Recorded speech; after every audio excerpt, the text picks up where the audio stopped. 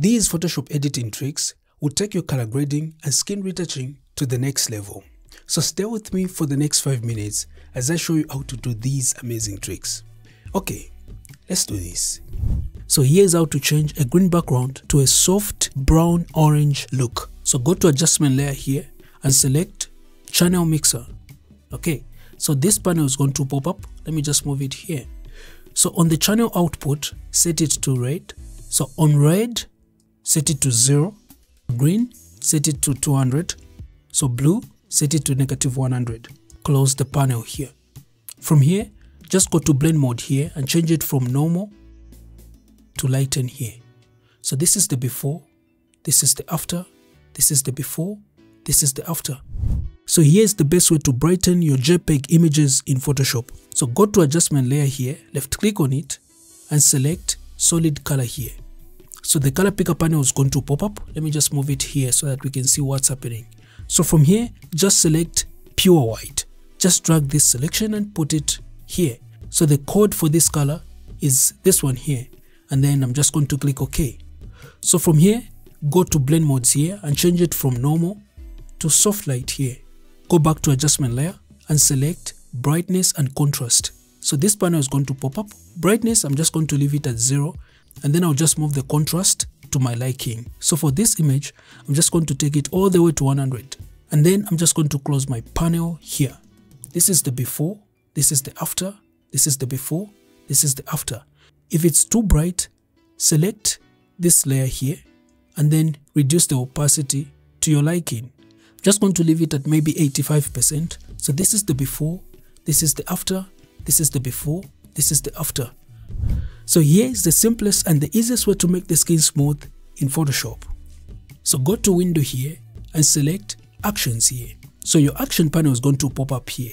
So since this is a headshot image, so I'm going to go to my beauty retouching actions and then I'm going to select auto skin retouch headshot. I'm going to left click on it like this.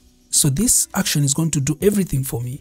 The only thing that I'm going to do is to go on top here. I'm just going to change the flow from 100 to 20%. And then from here, I'm just going to paint my model's skin to make it smooth and remove the blemishes at the same time. So if you've learned something from this video, please give it a thumbs up.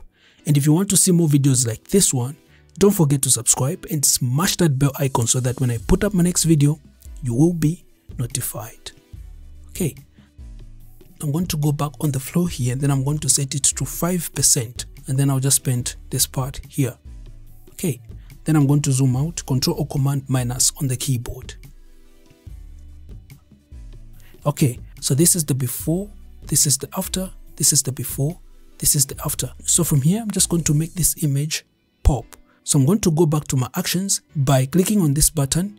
On the beauty retouching actions, I'm going to select the face pop action here. I'm just going to left click on it.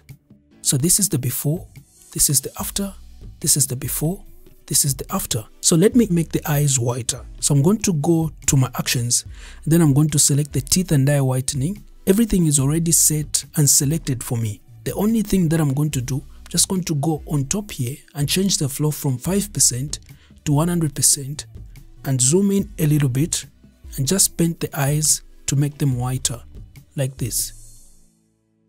I'm going to zoom out like this. If the effect is too much, I can always reduce the opacity here to maybe 80%.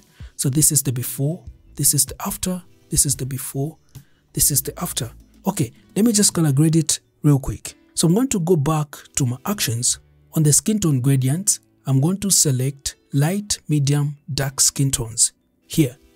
So the gradient map panel is going to pop up. I'm just going to open it. The gradient editor is going to pop up. I'm just going to go down here and open this folder. Left click on this to open it. And then I'm just going to go through these skin tones.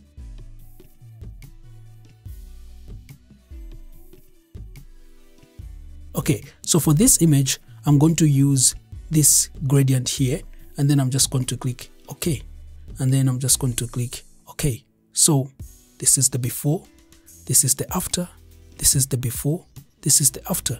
If the effect is too much, I can always reduce the opacity here to maybe 75%. This is the before, this is the after, this is the before, this is the after.